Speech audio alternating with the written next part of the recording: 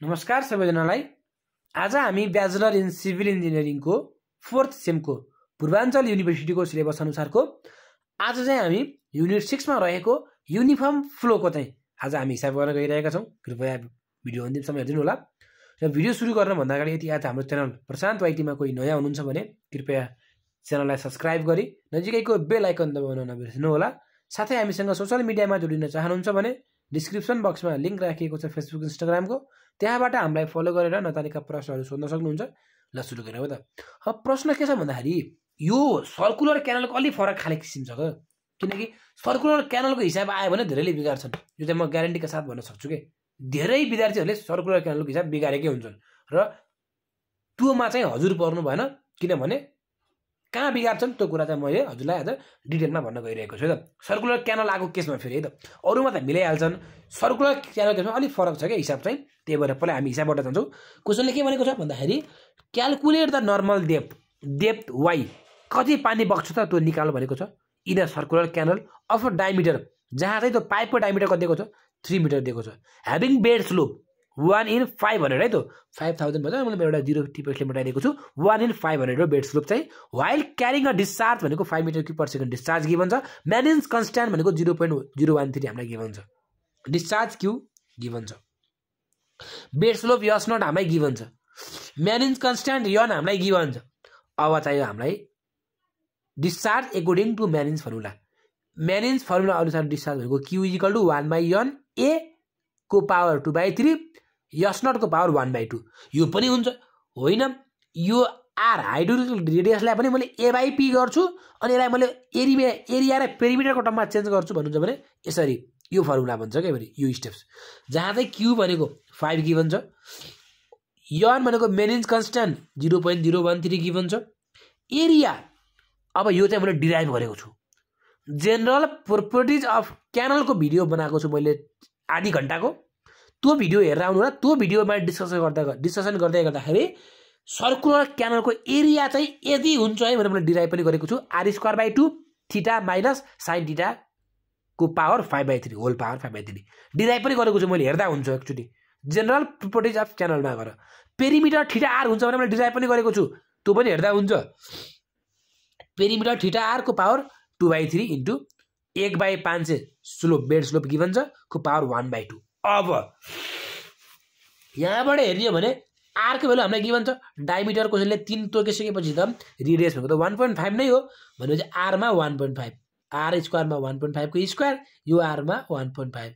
अब यहाँबाट क्यालकुलेटरले एउटै भ्यालु दिन्छ, सिधै दिन्छ, तर यो चाहिँ निकाल्न जान्नु पर्यो। हो धेरै विद्यार्थीहरूले बिगार्ने भनेको यहाँ हो के, यहाँ आएर बिगारिसकेपछि तलको त मार्क्स 0 आइहाल्यो, यसमा तलको त होइन र। अब यहाँ कसरी नबिगार्ने त, के गरियो भने यो हिसाब हाम्रो बिग्रिँदैन। अब त्यहाँ जाउँ पहिला ध्यान, लुगा लागेको छ मलाई हल्का हल्की। ल अब जाउँ सुरु गरौँ है त, म सुरु गरेँ त। ल अब म सुरु गर्छु। जहिले पनि हाम्रो क्यालकुलेटर भनेको जहिले पनि डिग्रीमा हुन्छ। हामीले हेर्नु त हामीले अरू बेला सल्भ गर्दाखेरि हाम्रो भ्यालु कहिले पनि हुन्छ डिग्रीमा हुन्छ।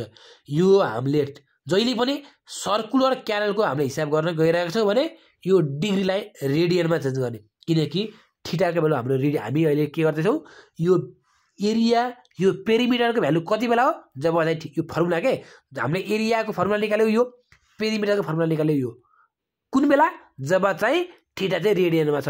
डिग्रीमा भयो भने यो फर्मुला हुँदैन नि फेरि एरिया र पेरिमिटरको, त्यही भएर हामीले चाहिँ रेडियनको फर्मुला निकाल्यौँ, रेडियनमा हामी सल्भ गर्छौँ। रेडियन निकाल्नको लागि के नि सिफ्ट मेन्यु एङ्गल युनिट 2 छ नि, अलि माथि सार्छु मैले। ल एङ्गल युनिट मैले 2 मा क्लिक गरेँ अनि डिग्री होइन हामीले रेडियन चाहियो 2 मा क्लिक गरेँ, रेडियनमा गयो। अब 5 उता 5 हो नि, 5 is equal to is equal to 1/ हाम्रो रेडियनमा गइसक्यो है, रेडियनमा राखेर गर्ने 1/0.013 इन्टु, अब एउटा कुरा चाहिँ मैले भन्न बिर्सेछु ठ्याक्क, अहिले म भन्छु पछि, फेरि ब्राकेट अपन 1.5 को स्क्वायर डिभाइड बाई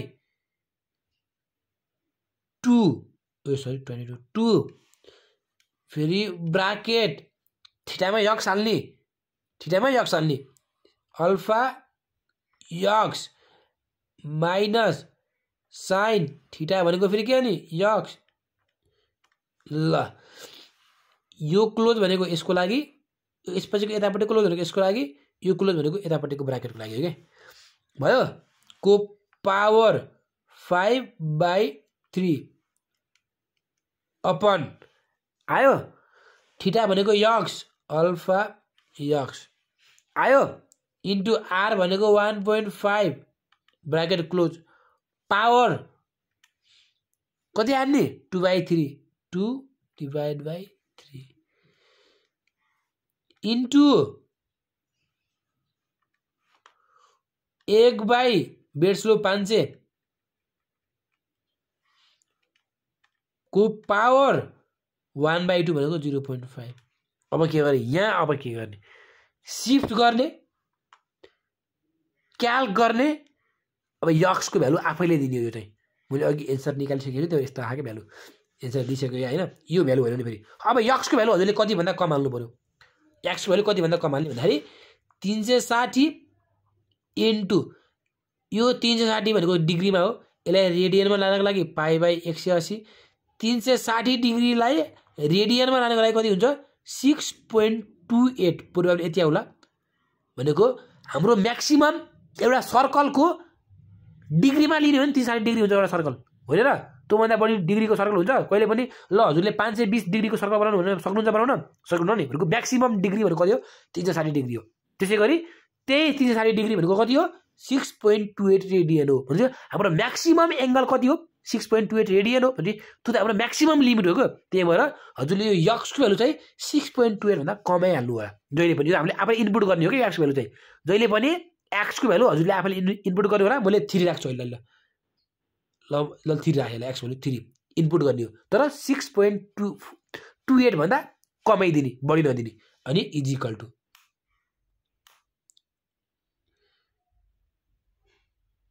ए 2.49 चाहिँ हाम्रो के आयो थीटाको भ्यालु। हामीले चाहिँ यहाँ थीटालाई यक्स मानेर गरेका थियौँ हो। यो यक्सकै भ्यालु कति आयो 2.49 तर केमा आउँछ रेडियनमा आउँछ नि फेरि यहाँबाट आउने भ्यालु भनेको हाम्रो थीटाको के भन्छ रेडियनमा हुन्छ। जबसम्म हामीले सर्कुलर क्यानलको हिसाब सक्दैनौँ तबसम्म हाम्रो क्याल्कुलेटर चाहिँ रेडियनमै हुनु पर्यो के है। रेडियनमा आयो सकियो। अब हामीले निकाल्नु पर्यो थीटाको भ्यालु निकाल्यो। हामीलाई चाहिने वास्तवमा त के हो डेप्थ वाइ निकाल्ने फर्मुला के हो डिराइभ पनि गरेको छु मैले। जनरल प्रोपर्टिज अफ क्यानलमा मैले डेप्थ निकाल्ने फर्मुला मैले डिराइभ पनि गरेको छु। Why is equal to are 1 minus cos थीटा/2। Are भनेको रेडियस 1.5 छ थीटा भनेको के हो रेडियनमा हो 2.49 डिभाइड बाइ 2 गर्नु छ नि यहाँबाट भ्यालु यही आउँछ। रेडियनमा राख्नु हिसाब गर्नु 1.5 ब्राकेट 1 माइनस कस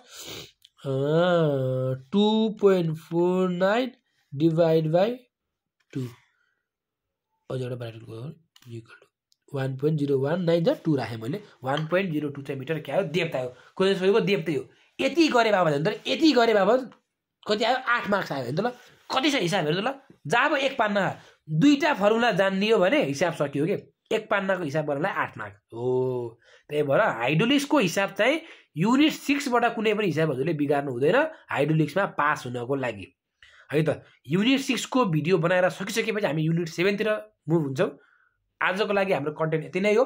भिडियो मन पर्छ भने भिडियोलाई लाइक गरिदिनु होला, सँगै पढ्ने साथीहरूलाई सेयर गरिदिनु होला र प्रशान्त वाइडी च्यानललाई सब्स्क्राइब गर्नुभएको छैन भने कृपया च्यानललाई सब्स्क्राइब गरी नजिकैको बेल आइकन दबाउन नबिर्सनु होला। हस्त धन्यवाद गुड बाई टेक केयर।